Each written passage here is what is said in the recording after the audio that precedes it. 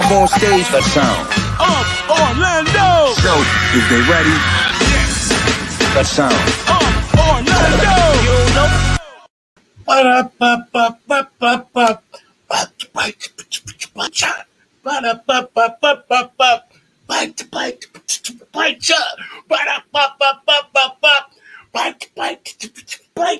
No! What is going on, party people? It is time for the Soul Show. Yo, what is going on, Orlando? What is going on, all of my people, man? Welcome to the Soul Show. If this is your first time, man, you are in for a treat. This is part of the hip-hop culture.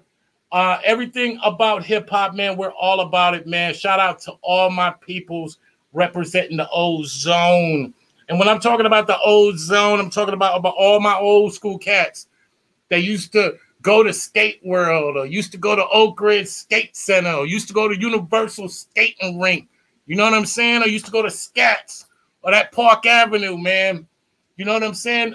This is tonight is about that, man. Tonight is about that Mr. B's, that Club 436. You know what I'm saying? That Touch of Class. Tonight is about that night, bro. And I'm so excited, man. It couldn't have started out better, man. We done got that orange the hell up out of Dodge, man. And we're starting a brand new season on the show called America. So that's good too, man. So shout out to you, man. And we couldn't even have capped it off any better without my next guest coming on the show. Before I introduce my next guest, I want to give a big shout out to all the sponsors that we have for the show. Shout out to you guys, man. Our first sponsor that is sponsored. If you need some masks that are designed in a way that individualizes you, man, reach out to my man, Tom'sSons.com, man. Over 5 generations of fashion, dealing with some of the best designers on the planet, straight out of New York, Manhattan. Go hit that man up. And I'm telling you, will not be let down. Those masks are completely off the chain.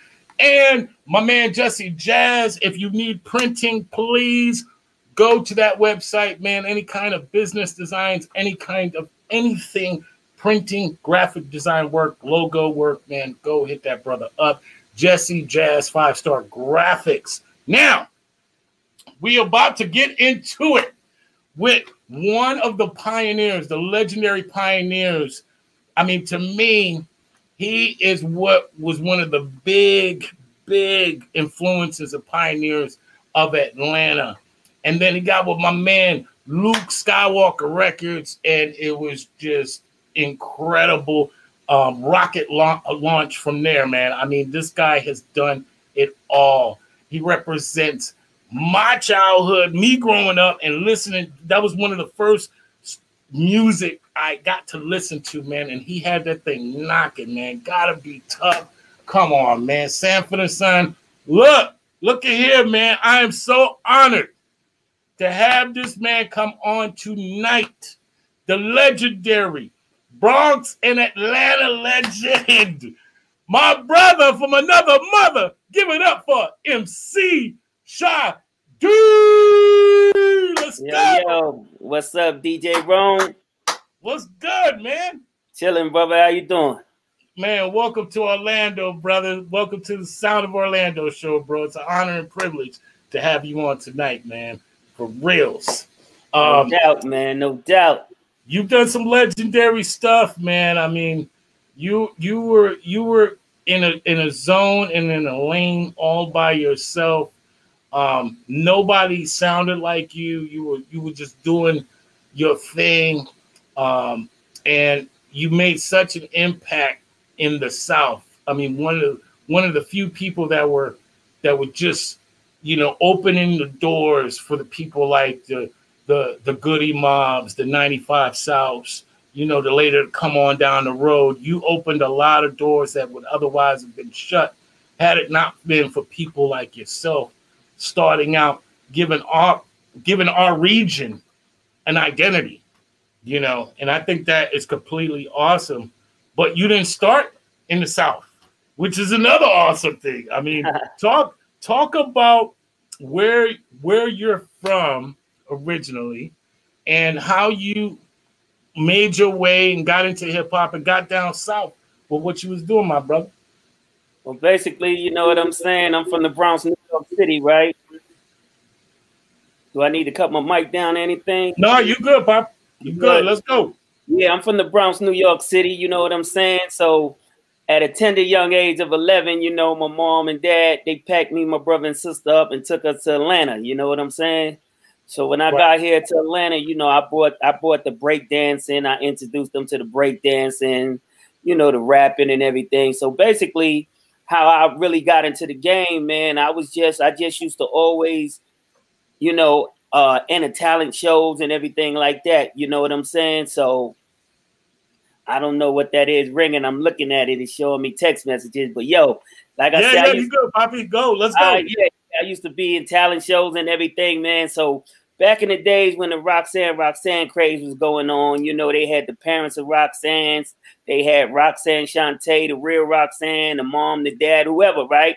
So a group came to Atlanta to do a show called The Parents of Roxanne, which was Gigolo Tony and Lacey Lace. So basically, I was the opening act for them. And when I got off stage doing my thing, they manager stepped to me. Her name was Vanessa Lopez, and she was like, yo, you was good up there. What's the name of your song? And I was like, yo, I ain't got no record. I'm local. You know what I'm saying? I'm just trying to really get a deal. So she was like, hey, the label that I work for, let me go back, talk to the president, which his name was Billy Hines, which is MCADE dad. She said, let me talk to him, see, can I get you a deal, and I'll get back with you. So, yo, she called me back in the week and was like, yo, he said, we can make this happen. You know what I'm saying? So they put me and DJ Man on the Greyhound bus. You know what I'm saying? Shout out to DJ Man. Let's go. Word up. So me and DJ Man, we jumped on the Greyhound bus. You know what I'm saying? And we went down to Fort Lauderdale. And that's where we recorded the joint Rap Would Never Die, my first song I ever made. Wow, man. And talk about what Atlanta was like during that time. Because for a lot of people, they think and know Atlanta is like it was today. And they don't realize that Atlanta was a very young city when you came out. And talk about just the environment out in Atlanta. Yeah, definitely, man. You know, when you know, I first got to Atlanta, man, it was real country. You know what I'm saying? They had dirt roads. You know what I'm saying? And everybody, you know, was real friendly, man. I'm talking about, man, you see people waving from down the block to you. You know what I'm saying, man? Everybody was real. What was that? Southern? What's that? What they call it? Southern hospitality. Yeah, the Southern hospitality, man. I mean, it was incredible back when I first came to Atlanta. You know what I'm saying? It was a beautiful thing, man. Like I said, the people was real country and nice. You know, you could leave your bicycle outside, your motorcycle, mini bike, whatever, man. But you know, the new Atlanta now, I mean, this is like the new New York now. You know what I'm saying? Right. Talk about what part of Atlanta are we talking about too? Decatur. I live in Decatur. You know what I'm saying? That's 20 minutes from downtown Atlanta. You know what I'm saying? Shout out to Decatur. Yes. So now, okay, you're talking about you go down to Broward County, Fort Lauderdale. What was that like going down there to record your first record? Oh, it was a beautiful thing because, like I said, you know, when we lived in New York, that's all we used to talk about is going to Florida, you know, the Disneyland and stuff like that. So, you know what I'm saying? So when I finally got to Florida, man, it was beautiful out here, man. I mean, out there, you know what I'm saying? I mean, and man, I just love the woman that was out there. You know what I'm saying? I mean, man, they had the finest woman I ever seen in my life, man. I'm telling you, yo. And I've been a lot of places, you know. Before, you know, I got into the rap thing, my mom and dad, you know, used to take us on vacation everywhere. But yo, when I got down to, you know, Florida, man, I was really loving the woman down there. Right. So you're recording your first record in Fort Lauderdale. And shout out to Broward County. Shout out to that whole movement in Fort Lauderdale. Been there forever and is still doing it. Who did you record with? And, you know, do you remember the studio? Nah, I can't really remember the studio, but I was on Foresight Records. Shout out to Foresight Records, MCAD. Yeah. And they had a record company in this place called Lauderhill Mall. They had a record store, I meant to say, and then in the back of the store was the office in the record company. Wow. And so you record this record and you put it out in the streets. How did the buzz start happening? Well, basically, man, you know what I'm saying? I mean, I knew it was gonna be a hit, you know, not trying to, you know, be confident, but the thing is, I was just really biting off New York because, you know, Dougie Fresh had Inspector Gadget. So I was like, yo, man, I got to get me one of these cartoons too. So you know what I'm saying? I came with the Pink Panther, you know what I'm saying? So Pink Panther, let's go! Word up. So I was like, yo, I know I can't go wrong using this because Dougie Fresh record, the show was a hit. So I was like, yo, I'm going to represent, you know, with the Pink Panther for down here. You know what I'm saying? Right. Man, and that record, that whole thing knocked, man. It had that hump in it, man, and it created this, like I said, it had its own vibration to it because New York was dominant at the time. Word. And it was artists like your Gigolo Tony, shout out to him, he's going to be on in March, you know, and artists like Gucci Crew and people like that were giving us the identity, you know, and keeping us feeling like we had something to say because we did. You know, Florida was like, you know, we weren't playing back in them days. You know, shout out to Magic Mike and all of them. You know, so you get that going, and a lot of my peoples. Shout out to my man Rick. One of his earlier memories is seeing you at Electric Avenue, opening up for 2 Live Crew back in the days, and you know, and my man Clay Dudley right here, he said, man, I first seen you at Skate World. Now, all of this is in Orlando. Did you start, was it your idea to do a tour of Florida, or was that kind of, or was that the record company's idea?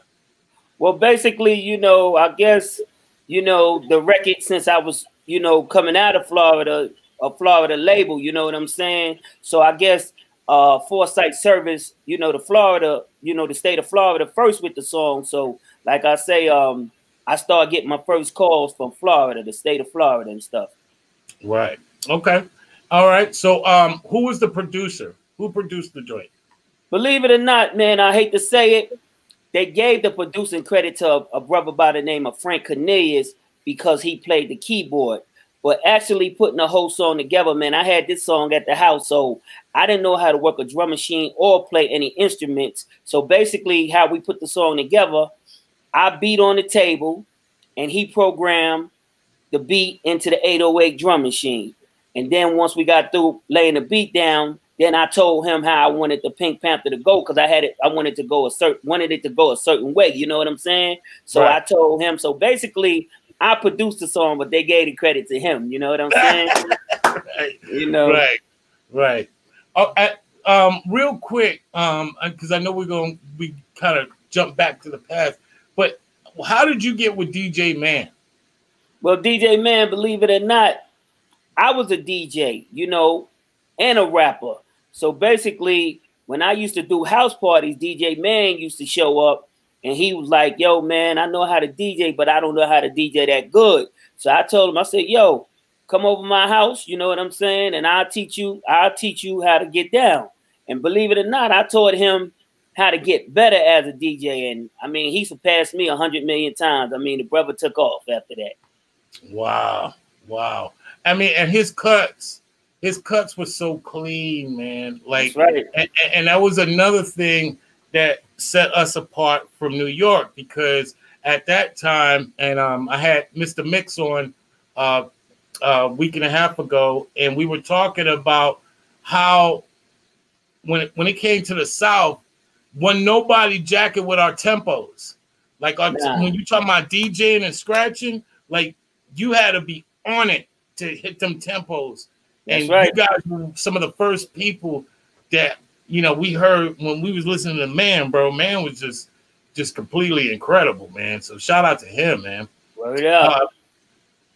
So that record did pretty damn good. I remember it playing nonstop at every spot that I went. Like you couldn't go in a car and them not playing it. Like you couldn't go to a skating rink and not hear it, or a club and hear it. How was that tour for you, like touring Florida, and what's some of the craziest stuff that you see with that when that record was hot? I mean, touring Florida, like I say, was a beautiful thing, man, because like I say, it seemed for some reason down in Florida, you got more women than guys out there. So, I mean, it was a beautiful thing going from, you know, club to club, city to city. You know what I'm saying? And I mean, you know, it was just great, man. Me and the woman, man, we had a lot of fun. You know what I'm saying? Where were you getting those custom suits at? It felt like, I mean, you was rocking some, for the time. I mean, it was just some dope custom, like hip hop gear, the hats, the jackets, the pants. Where were you getting all that stuff from? Well, basically, you know, what I did was I used to fly up to New York and get all my stuff because I know New York had the fly gear. You know what I'm saying?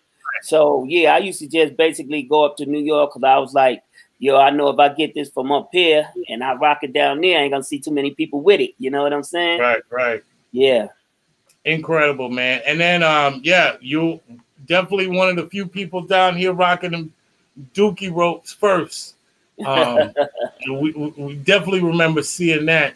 Now talk about the moment that Luke Skywalker Records and Mr. Mix start getting involved in the construction of what MC, like that. To me, that was the explosiveness. Once that happened, you know, it was like, and then you made the announcement right when the record started. I'm part of Luke Skywalker Records, and you know, and like that just set kind of like this whole like movement off. Talk about from the beginning. How did that come about, and then how did you guys cement it by actually, all right, let's do this and put a record out together? All right, well, basically it started like this. You know what I'm saying? I did a show somewhere in Florida with the 2 Live crew. So, you know, my man Fresh Kid Ice, R.I.P. to him, you know, Fresh Kid Ice, he stepped to me, he was like, yo, Shadi, what up, man? You know, Luke like your music, you know what I'm saying? So he was like, yo, Luke wants you to join the label, you know what I'm saying? So I told him, I said, yo, tell Luke I got about 4 more months on this contract with Foresight. And when I get through, I get in touch with him, you know what I'm saying? I reach out and we can make something happen.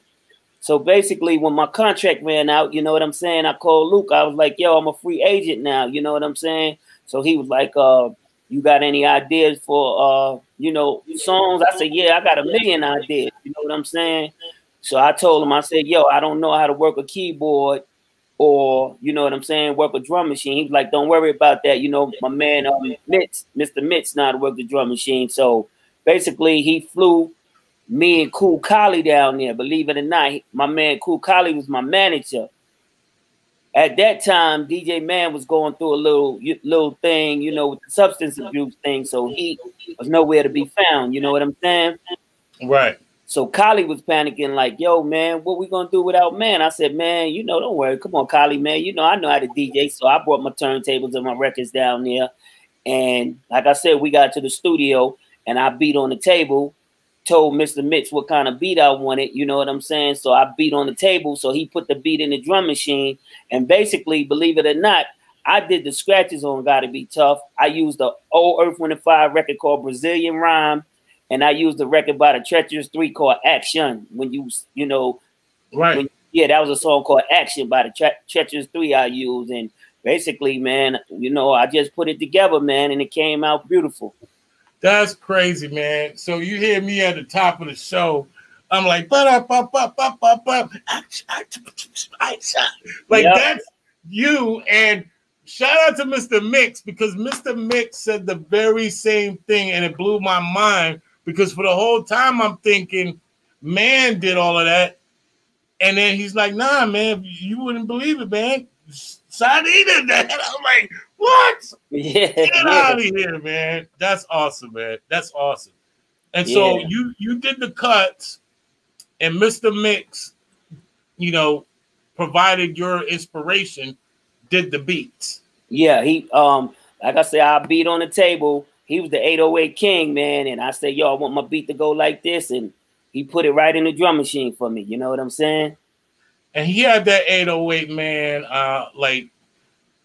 He's probably one of the most underrated producers, but he had that 808 machine knocking with No some of doubt. the clearest, drops that, I mean, not too many people outside of maybe Magic Mike has got those drops that are so clean, but will blow your damn amps, boy, if you got the things turned on too loud. No doubt, no doubt.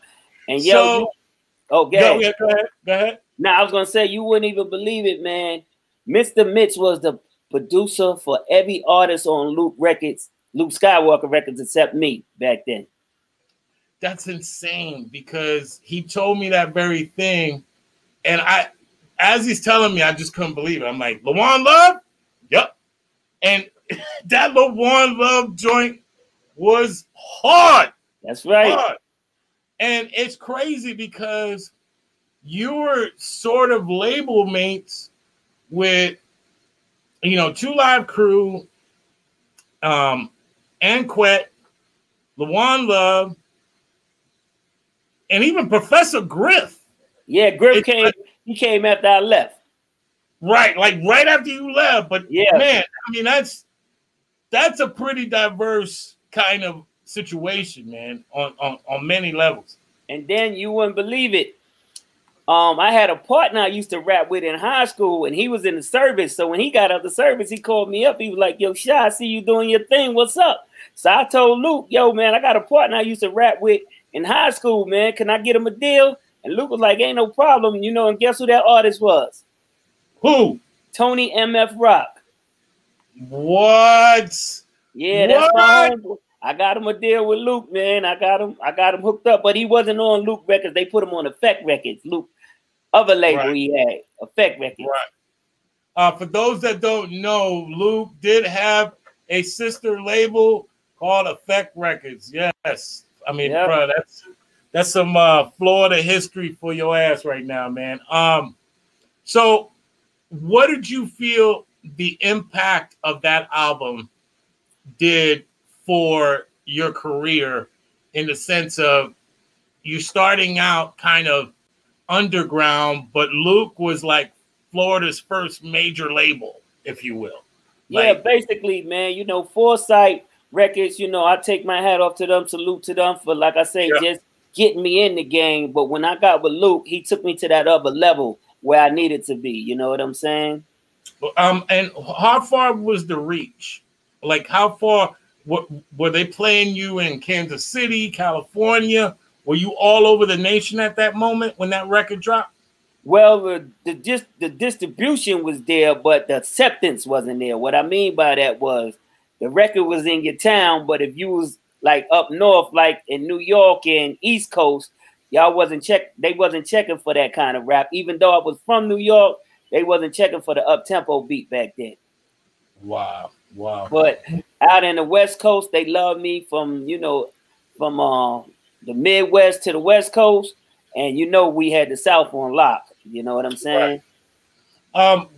Do you think at the time when that tempo was out, they didn't understand the music because they didn't see what that music was doing in the club, versus kind of like because like in New York, it's like you got to be accepted by the block, your neighborhood. But down south, it was like, nah, that's got to bump in the club. Everything's like that now. But back then, they didn't realize that, you go to a club and that's rocking and the ladies are wearing barely nothing. Do you think that kind of jacked with a lot of the trajectory of what Miami bass or, just that Southern sound did for artists? Do you think that kind of like what's the word I'm looking for? That segregation when it comes to that. Do you think it was misplaced, or do you think it actually worked for the betterment of? Well, it definitely worked for the better because I mean, you know, New York was they were so intelligent with their raps, and not trying to really talk about down south, but the level of education, the education level was like 10 years behind compared to New York. You know what I'm saying? Right. So that's why, like I said, when you had groups coming like the 2 Live Crew, you know, talking to the girls and stuff, that's what we was used to down here. You know what I'm saying? Like I say, Egyptian Lover, you know, Pretty Tony. See, all them records was, like I say, hot down here with us. But, you know, don't get me wrong. You throw on like a couple of New York records, they was okay. But for the most part, they really wasn't checking for New York, just like New York wasn't checking for us. You know what I'm saying? Right.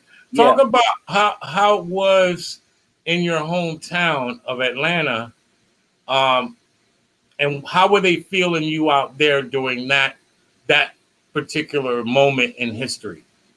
Oh, it was a beautiful thing, you know what I'm saying? But one thing about Atlanta, they really wouldn't bring me in, embrace me 100% because they knew I was from New York. You know what I'm saying? They knew the accent. You know what I'm saying? So really, they used to call me the Run DMC down, you know, of ATL, you know, down south. They used to call me the Run DMC down south. You know what I'm saying? So, you know, like I said, I got more love from Florida than I did from Atlanta. And then, you know, when your hometown ain't gonna really show you no love anyway, you know what I'm saying? But like I said, I really couldn't get the love because I wasn't from Atlanta. Right. Talk about if you can, why from a successful place, considering, you know, Luke was still virtually a young company, you know, and you were kind of like at your apex, if you will, like you were just continuing to climb. Why at that moment or later on a little bit that you guys went your separate ways? Can you talk about that? Oh, yeah, definitely. I mean, it was a money thing. You know what I'm saying? I mean, Luke was being greedy, keeping all the money and shit, you know? So I was like, yo, man, I can't keep putting out these great albums, you know, and I know they selling, and you coming to me talking about only sold 25, 30,000 copies. Come on, son. You know what I'm saying? So it wasn't nothing but, I mean, it wasn't nothing personal. Like I say, it was just a business. You know, his business wasn't right. He was keeping all the money, so I had to get out of there. Right. And that was, it felt like you had just literally pulled up and you were bouncing. And a lot of people, you know, especially, you know, a lot of young artists, you know, and a lot of, you know, the older artists, you know, either had to find that out the hard way or didn't know that kind of stuff existed because they always see the money up front. What we're going to give you to do what we want you to do, but they don't see the long term. Talk about, if you can, what that's like, what you feel, if you could tell some of the youths them about the importance of knowing your business and being active when it comes to the business side of records, making records. Oh yeah, definitely. I mean, it's 80% business, 10% pleasure, whatever you want to call it. You know what I'm saying? You got to really be up on your business because, like I say, even when I got with Foresight, they stole, like I said, they stole the producing credit. So that means I couldn't get no publishing. You know what I'm saying? Then when I got with Luke, you know, Luke stole the publishing. He kept all my publishing. You know what I'm saying? That's because I was young and naive and I didn't know about that part of the business. You know what I'm saying? Right. So, you know, when you get in this business right here, man, if what you don't know, they not going to tell you. So you definitely need to, you know, hit a couple of books or, you know what I'm saying, take a couple of classes, you know what I'm saying, to find out what's going on with the business part of it. Because like I say, 80% is the business of it. You know what I'm saying? Did you have representation, you know, as far as like a lawyer, you know, and, you know, it's kind of like a gentleman's handshake, if you will, with the contract? No, don't worry, I got you. and sign the contract. Believe it or not, when I made Gotta Be Tough, I didn't even have a contract. You know what I'm saying? I mean, I was just going to get down with Luke because I was trying to continue my career. You know what I'm saying?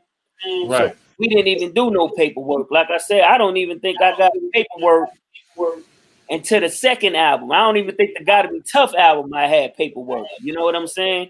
I think I got the paper Luke when because I got crazy on him after the Gotta Be Tough album when he sent me a check. I started raising hell about the money. So that's when we came with the Come and Correct in '88 album. That's when the contracts came. Right. And then what did you feel the contracts to you represented in the sense of, like you said, you already felt slighted. What did those contracts kind of make you feel once they came into play? Yeah, once they came into play, you know what I'm saying? I really still didn't go get no lawyer to look at them. You know what I'm saying? I mean, I'm at the crib, me, mom, and dad. You know, we trying to read the lawyers, knowing we don't know nothing about the business. You know what I'm saying? Right. So when the contracts came in play, I really got jerked. You know what I'm saying? Because, I mean, he had me for like a couple of years. You know what I'm saying? He had me for a couple of extra years that I know I really didn't want to be there. But then, like I say, I finally went and got a lawyer after the second album, and he just luckily got me out of the contract and sued Luke. Wow. Wow. Wow. Now talk about that and what, because if we look towards the future, especially when these people, when I'm talking about these people, the power, the government, they came in a sweep and started getting a lot of these artists for sampling and started really taxing them, taking away a lot of their royalties and publishing. Do you feel like you missed that whole thing by not? Like it's almost a blessing that you didn't get sued for any of the stuff that was sampled? Because back, like you said, back then, wasn't no machines. You couldn't even mask it too much. You took the whole damn sample. Yeah, definitely. So I missed it, like you said, just by an inch. I think after the Come and Correct in '88 album, Biz Markie put out that album with Just a Friend on it, I think. Right. And that's when they came. That's when, like you said, the government came after the sampling thing. So, like you said, I barely missed it, man. So I was lucky. Right. And back in those days, a lot of Luke Skywalker stuff was primarily just samples. Definitely. You know? And he faced a lot of litigation because of that, because a lot of not only the stuff that they were doing, but a lot of the artists that he had were doing the same thing. I wouldn't call it karma, but to your point, you know, if you're going to do business, you know, the record industry is a cold place, you know, and a lot of times that's why they want young people, because young people normally don't care about money, you know, in that regard. They care about things, objects, right? So if I get you a gold chain, or I get you a platinum record, or, you know, stuff that you could show people, you know, but this generation, they do care about money. Oh, yeah, man. I mean, these young boys are up on their business, man. I mean, and then, you know, this generation here, man, I mean, you know, I mean, they getting liquor deals, you know, they getting shoe deals. I mean, when we was doing our thing, we wasn't really getting it like that, you know? Right, right. Explore that for a minute, man, because I think that's really important when we're talking about the history of hip hop and the history of music in general. Talk about that, how being an artist, you're performing, you're doing a lot of these, you know, pop-ups. They called it different back in the days. You know, we go to the record store and sit there and sign up records. Now you just pop up kind of anywhere and market your stuff. But you do it. That's all hard work. Doing shows, it's hard work. You know, going from club to club, having to see all these people, it's hard work. Talk about all the work that you put in, but yet you don't see the equal side of the money. Yeah, that's what I'm saying. You know, the record company, you know, they send you out on a promotional tour. You know, you going, you doing 30, 20 cities. You know what I'm saying? But they reaping all the benefits. You know what I'm saying? Right. And it's just, you know, it shouldn't be like that. You know what I'm saying? And I heard, I mean, it's even worse now because I heard they got something called a 360 deal where the record company now they get part of your merchandise and they get part of your show money. Right. And back in the days, for a lot of artists, that was their only way of kind of justifying even doing the record deal because they at least had shows, but you damn near had to kill yourself and no sleep, you know, always on the road, you know, and every dollar, you know, it costs money to tour too. So it's not like that's you know, you get the money and you can save most of it. You got to pay people that are on tour with you. And so there's a lot of stuff that artists don't really realize that, to your point, make it difficult to even acquire any wealth. All of the stuff looks like wealth, but it isn't. Oh, yeah, definitely, man. You know what I'm saying? But I just, like I say, I just depended on my, like you said, my little show money because my mind had got so set with Luke, with him being a crook, that I might as well get all the show money I can because I'm not going to get a royalty check. You know what I'm saying? Right. So you leave Luke. You leave the legendary Luke Skywalker Records. What's going through your head at that time? And what's your next move? What does MC Shy D decide to do once he walks away from this particular situation? Well, I knew, I mean, I was, believe it or not, I was losing interest in the music business. You know what I'm saying? Because, I mean, you know, I even got jerked by Foresight for the little 12 inches I did. So I was like, yo, man, I'm ready to get in these streets. You know what I'm saying? I'm ready to get in these streets and, you know, get that work and put it to work. You know what I'm saying? Because I was getting so discouraged with the music business. But I called myself going to start my own label. I crunk up my label. It was called Benz Records. And my homeboy Michael Sterling got me a distribution deal with Joey Boy Records, On Top Records. And that's when I came with the Don't Sweat Me album. Wow. Talk about it, people. Talk about it. And this is still in Florida, or you go back to Atlanta? Well, I went back to Atlanta, you know what I'm saying? Because I felt like I had no more business down here in Florida, you know what I'm saying?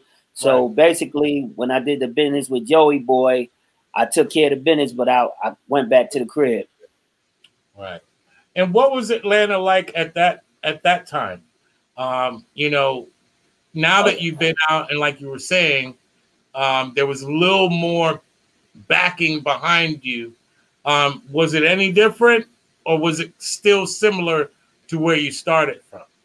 Well, I fell down the hill a little bit, you know, because Joey Boy, they wasn't as good as Luke. You know what I'm saying? I mean, no disrespect to them, but they was a Cuban company, and Luke was a black-owned company. So Luke had more, you know, more power to the street with the, you know, the people than Joey Boy did, because they wasn't really getting out there like that. Right. You know what I'm saying? And their promotion was crap compared to Luke's. You know what I'm saying? I mean, they wouldn't even really promote my album. You know what I'm saying? They didn't promote my album. They let me do a video, but, you know, that's about it. Talk about, I mean, and shout out to everyone that remembers this song, Shake It. And I remember that song being so damn big and huge. You couldn't go anywhere and not hear that song. And it played for years, like nonstop. Oh, yeah, definitely. Talk about that record. And did you see that record doing what it did? Nah, believe it or not, like I tell everybody, man, I didn't even want to make a Shake It type record. DJ Toomp came up with the idea, and then it had me frustrated because I knew that was 2 Live Crew style. So basically, one day we sitting in the hotel room and Toomp comes up, yo, man, we need to do a record like 2 Live Crew talking about girls. I was like, yo, man, that ain't my style. You know what I'm saying? That's their style. I don't want to bite their style. They got their style. We got our style. He was like, yo, man, but look how big 2 Live Crew is over us. And it made so much sense to me that I said, cool, I'm going to give it a try. So Mike Fresh, you know, he already had the beat to Shake It because that was a beat we was going to give to some girls we was trying to produce. You know what I'm saying? So Mike Fresh already had cooked up the beat for Shake It, man. So basically, man, I sat there for about 45 minutes and I wrote the song. And then I called Luke and them and asked, could we go in the studio? And they let us go to the studio. And that's how Shake It came about. Wow. Insane. I mean, because that record, man, was, like I said, during that time, it was just non-stop. It was almost like at the equivalent of Push It. It was just everywhere. It played everywhere. Anywhere there was some sort of dancing, some sort of shaking going on, that record was there all times growing up in the South. And let me tell you, I think how Push It came about. We did a lot of shows with Salt-N-Pepa, and they didn't have them type of records, man. But when they started doing, like I said, we did a lot of tours and everything with Salt-N-Pepa. And then all of a sudden, I hear the Push It song. I said, yo, they done made a down south record. You know, talk about it, man. So I was like, yo, they smart. It was Herbie Lovebug, or it might have been a whole group. They probably said, yo, we need to make one of these records, man, because they rocking. Like when we on tour, man, and Sade and them go out there, man, they got the crowd rocking to that fast joint. You know what I'm saying? Right. I swear, I think them watching us, me and 2 Live, they said, yo, we got to make one of these joints. Wow. Yeah. Shout out to Salt-N-Pepa, man, because that's the record that will never die, too. That's right. That record still knocks to this day. And to your point, my man, shout out to MC Boo with the Royal Posse and DJ Magic Mike. He had said they filmed the video, which I remember as a kid hearing about it, but I didn't put 2 and 2 together. And they filmed, according to him, they filmed that video in Orlando at the Central Florida Fairgrounds, performing with a lot of, to your point, a lot of the bass artists that were out at the time. And who knows, you might have been at that show. It was Fairgrounds, and then I seen the video and I'm like, that does look like the Fairgrounds. I'm like, get out of here, man. Okay. But yeah, that makes a lot of sense. You know, because it did have that kind of 2 Live Crew knock to it. Yeah, man, and I know, like I say, we did a lot of shows with Salt-N-Pepa on tour. We was on tour together, so I think, you know, they was like, yo, we got to make, because we doing a lot of shows in the South, so we need to make one of these joints, man. And that was a very good idea, man, because that was, like, to me, their biggest song they ever made. Right, it was, man. It was. I mean, I don't think even Let's Talk About Sex beat that record, or What a Man. Push It still rocks to this day. I mean, as soon as that beat come on, you're like, oh yeah, you know. I mean, but now, so you released this album, with this record label, Joey Boy, with Joey Boy, and it wasn't what you were thinking it was going to do, like as far as, and that's another lesson or gem for people that think record companies are the end all be all, because a lot of them will not push your record. They won't even, you know, they sign artists and it's as if you never even signed with them. They're like, yeah, we supposed to push this? Yeah, it's crazy, man. And then, you know, I can't, me myself, I'm gonna be honest with myself, I can't blame it 100% on them, because what I did, I hurt myself also, because when I got away from Luke, I was a little bitter. So I was like, yo, man, I don't even make country. I mean, I ain't even no country boy. I'm about to try to go back to my roots. You know what I'm saying? So the Don't Sweat Me song was a straight up East Coast Records. So I let my fans down also. You know what I'm saying? And I think I think Joey Boy felt like, yo, we can't really promote a song like this because it ain't no up tempo records. You know what I'm saying? Right.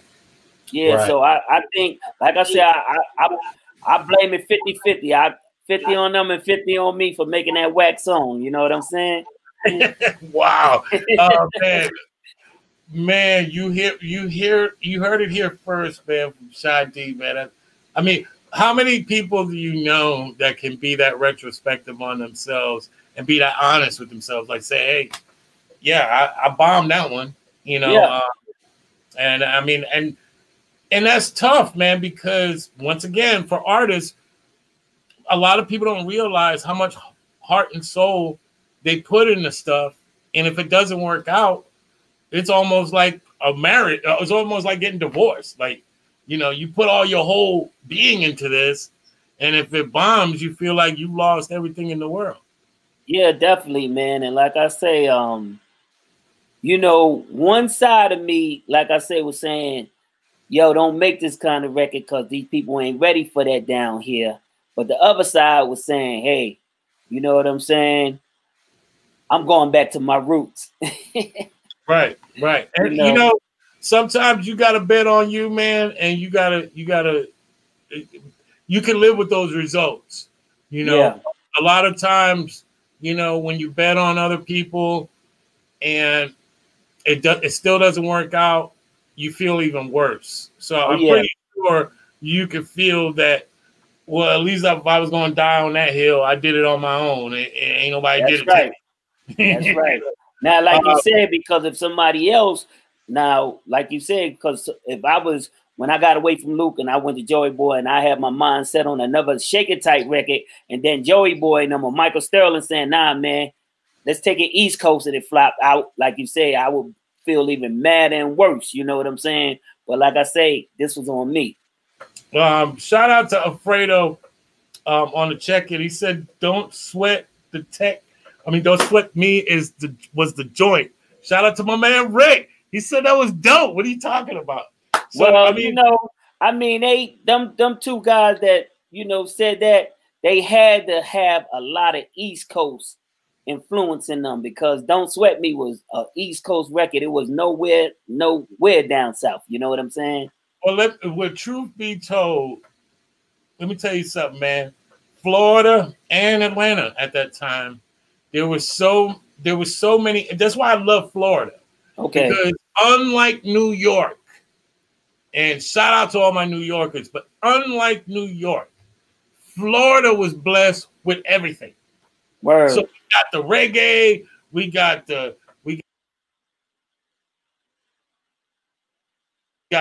hip hop, East Coast hip hop, we got West Coast hip hop, we got down south hip hop, and we were just blessed to kind of have a little bit of everything. And that means everything at the end of the day. It means that we were, to me, we were more musically educated than a lot of people because we weren't stuck on one particular vibration. That's y'all were open-minded. Right. And that's why the capital of DJs, in my mind, is Florida.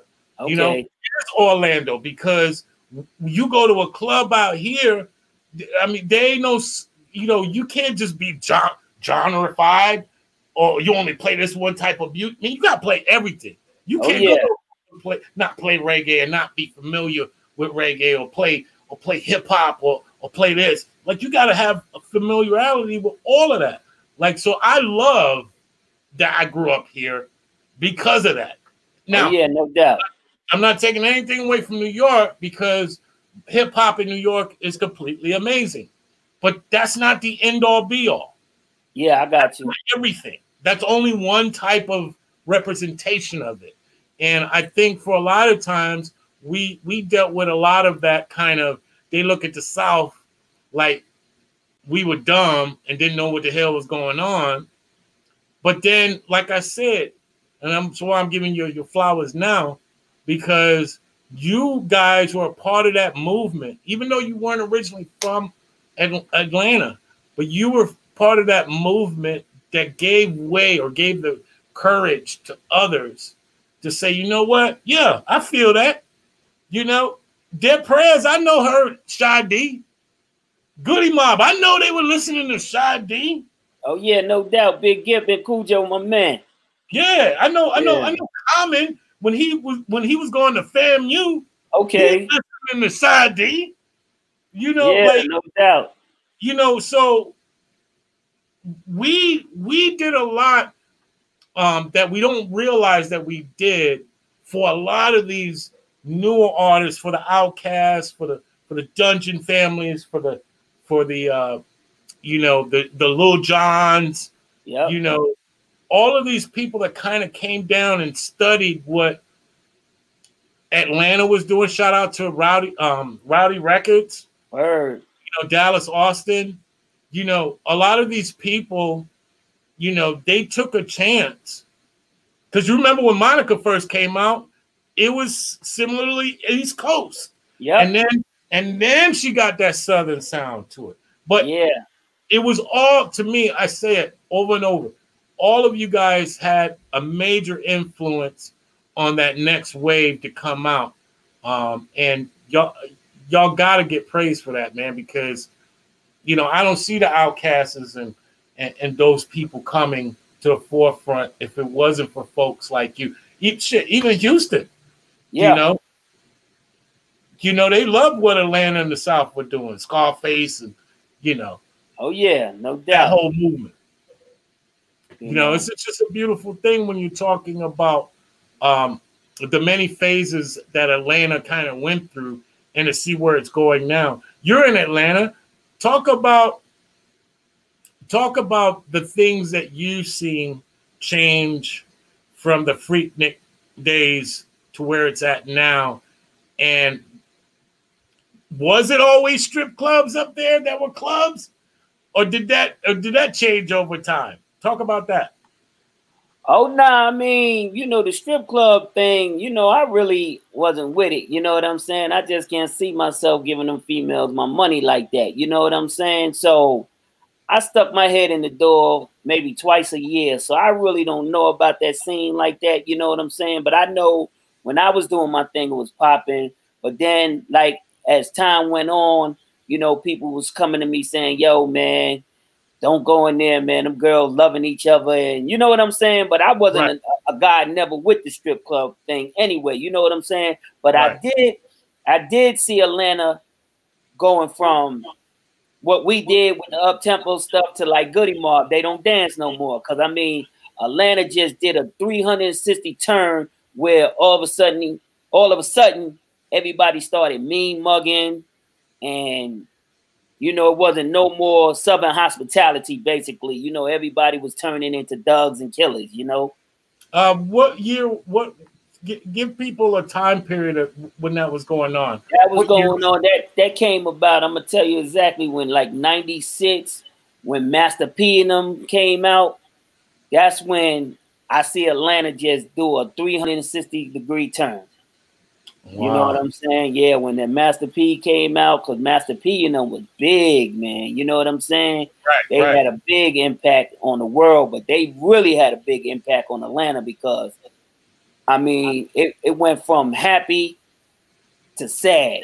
Nah, from happy to mad. You know what I'm saying? My man said it went from happy to sad. Yeah. Wow. You know, yeah, that's amazing, man. And do you feel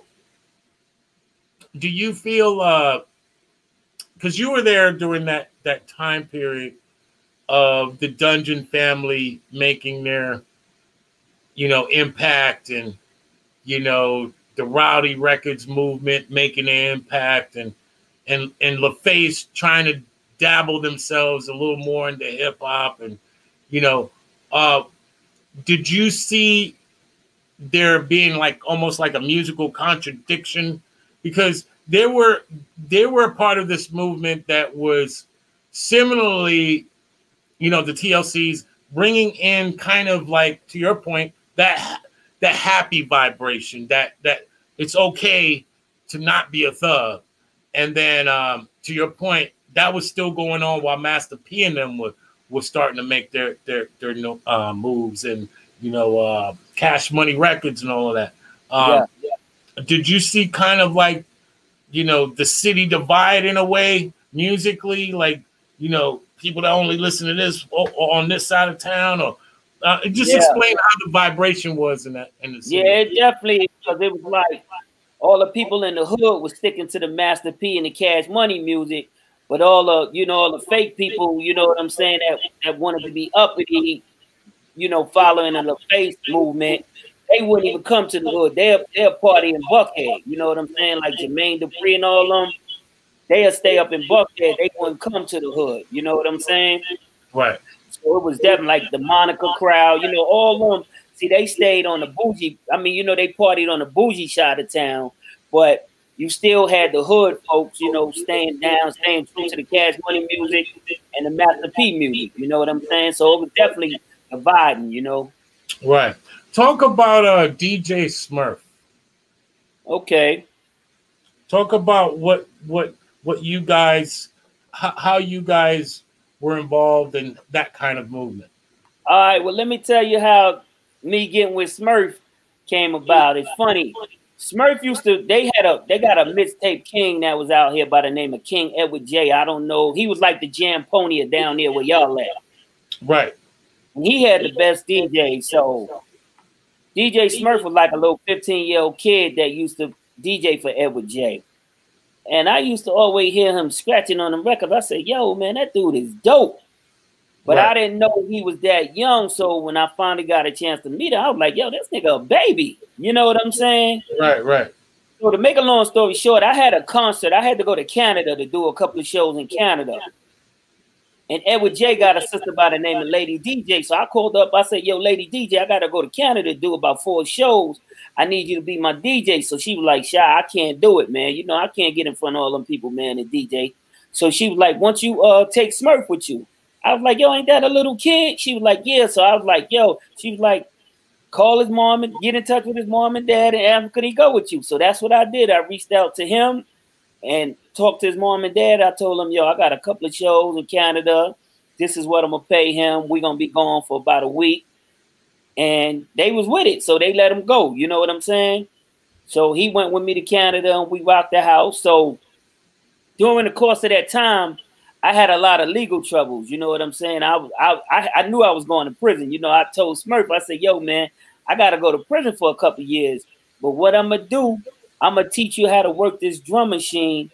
And when I get out of prison, we're going to pick back up where we left off at. So I taught him how to work the SB 1200 and left the drum machine with him. And then I went off, did my time. And when I got out, I came back and me and Smurf hooked back up and we got a record deal with Ichiban Records, which was here in Atlanta. And that's when I made MC Shy-D the comeback album. Shout out to Ichiban Records. For those that don't know, all my DJs know what that label looks like. Ichiban Records. Wow. And so you said you said you were on the SB12. 1200. Wow. Right. Like Fresh taught me how to work the SB, taught me and Toomp how to work the SB 1200. Wow. And do you still got it? Yeah, I got it sitting right over here. Yes. Woo! I picked the. Nah, I can't pick the thing up. I've been on track. Oh man, nice man. I mean, would you ever thought that machine would become what it is today? Like, you can't even find one for less than 7 G's. Yeah, it's incredible. Believe it or not, I got another one up in my room where I used to have my studio at. I got 2 in here. Wow. Yep, I got 2. Shout out to all my SB 1200 people out there, man. That is completely amazing. So you get out, you start doing your thing, you put out another album. Do you feel like you've done everything you can, or you still feel that buzz like you did when you was a kid? Like you still want to kind of stay into the music aspect of it? Yeah, definitely. Because like when you go to prison, believe it or not, man, it knocks a couple of years off your life because you eating good in there. You know what I'm saying? You ain't out here drinking and smoking. You know what I'm saying?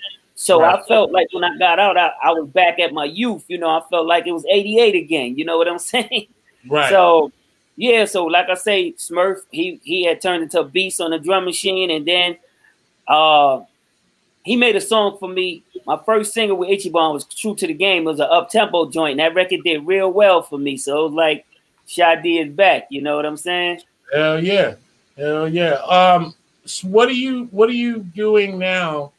And where can people get any of or look for when you're trying to whatever you got going on right now? Where can people find anything MC Shy-D, and how can they support? I'm on Facebook, you know, but I got an MC Shy-D page, but that's not my main page. My main page is Thomas Jones, which is my middle name and my last name. And I'm on Instagram under MC Shy-D. I'm on Twitter under MC Shy-D. You know what I'm saying? So, I mean, you know, only thing they got to do is just Google my name. You know what I'm saying? I ain't hard to find, and you know what I'm saying? I mean, I'm here. I heard that, my brother, man. And are you? Do you own a club right now? I used to own a club. You know what I'm saying? I sold that club because I got bored just being in there. You know what I'm saying? So, but that was some years ago. You know what I'm saying? But now I DJ at a club. Oh, okay, cool. What club is this? It's a club in Decatur called Dudley's. It's a hood spot. Hood spot, man. Shout out to anybody that knows where that spot is. Go support the man. All right. Well, before I let you get out of here, I got a couple more questions, man. And this one will be a fun one. I love asking this question to see, you know, what's inside the head of the people that have done great stuff. So, without further ado, let's go to Top 5 Dead or Alive. Mr. Shy-D, MC Shy-D, Top 5 Dead or Alive MCs. Who's your top 5 MCs? Well, I like Melly Mel. Shout out to Melly Mel. Let's go. Kumo D. Kumo D. Let's go. LL. Yes, sir. LL. Rakim. Man. And Biggie. Shout outs to Brooklyn. Yes. Now, because you got SB12 and you got 2 of them, I have to ask you this too. Top 5 Dead or Alive producers. Go. Oh, wow. Come on, Pete. Come on. My man, what's his name? Easy Mo B. Shout out to Easy Mo B. Let's go. Marley Marl. Marley Marl, man. Wow, producers.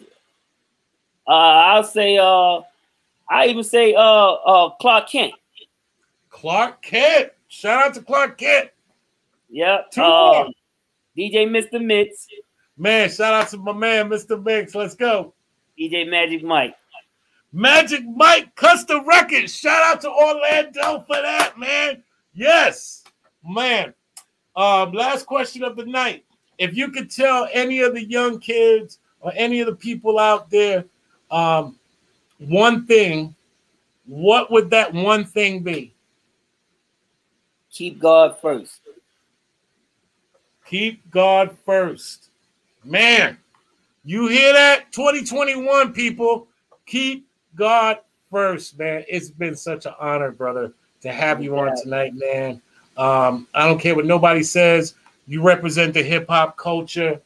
You know, you're a part of our hip-hop story. There should be more conversations about you that talk about your contribution. But since we on the show, we're going to do it tonight, my brother. And I appreciate you for all you've done. I know you represent a lot of childhoods and a lot of teenage years and a lot of, you know, young adults. But, dude, those were some of the most important years of our lives. And you were the soundtrack to that. So, I appreciate it. You know, keep doing you, man. You know you're always welcome on the show. Like I said, from Orlando to ATL, man, we thank you, man. We thank you for what you've done, brother. I appreciate it, DJ Rome. Appreciate the interview. Yes, sir. Give it up one time for my man. Gotta be tough, MC Shadi. Let's go. Give it up. Thank you, my brother. Thank you. Yes. Thank you, everyone, for joining the show tonight. You know, this is the Sound of Orlando show with your boy Rome, live and direct in the house for sure. And this show is sponsored by Tom'sSons.com. Find some beautiful fashion and some masks that we all got to wear at Tom'sSons.com. We're also sponsored by 5-Star Graphics. Need printing? Check my man Jesse Jazz out. Please believe me. Yes, you know what time it is. It is the Soul Show with your boy Bro, man. Tomorrow night's going to be jam-packed. I will have on the show tomorrow night my man, DJ Ray Swift, representing Old Town Sound, and R&B legend, sold millions of records, Avant, on a late-night edition of the Soul Show. So, if you don't know, now you know. Tell all them people, man, we doing this. We talking about our city. We love you. Stay tuned, my brothers. We out.